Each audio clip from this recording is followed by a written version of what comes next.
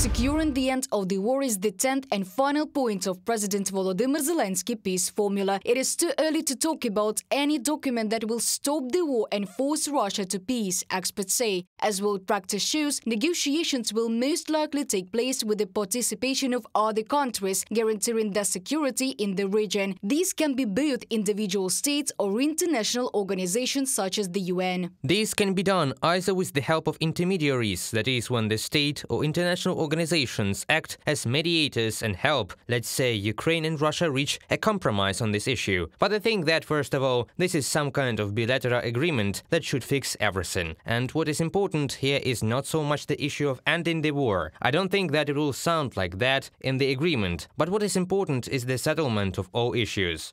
One of the main conditions for ending the war is the withdrawal of Russian troops to the internationally recognized borders of Ukraine in 1991. However, it is rather a rhetorical question whether the current political regime in the Kremlin will ever recognize the territorial integrity of Ukraine.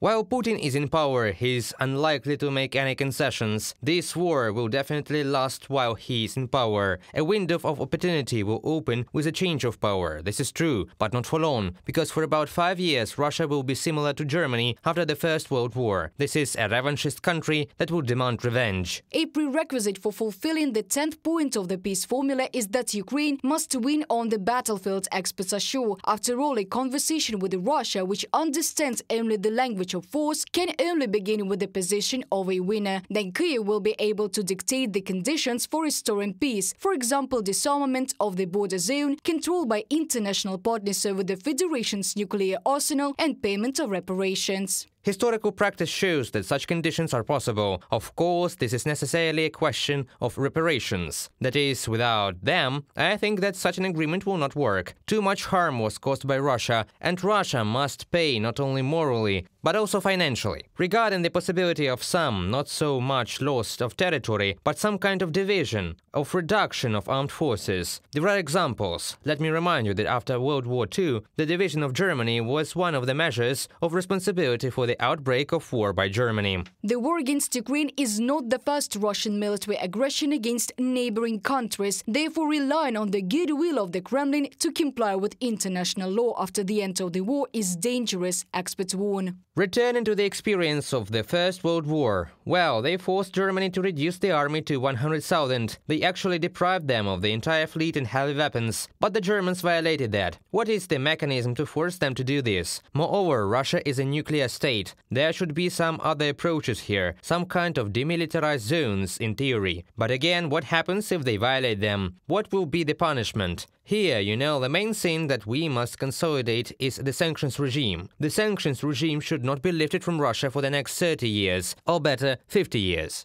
In addition to compliance with the sanctions regime, Russia's diplomatic isolation should not weaken. The Federation must be punished for the deaths of thousands of people and the destruction of hundreds of Ukrainian cities since the beginning of military aggression in 2014. Reported by Diana Kolesnik, Larisa Zubenko, UATV News.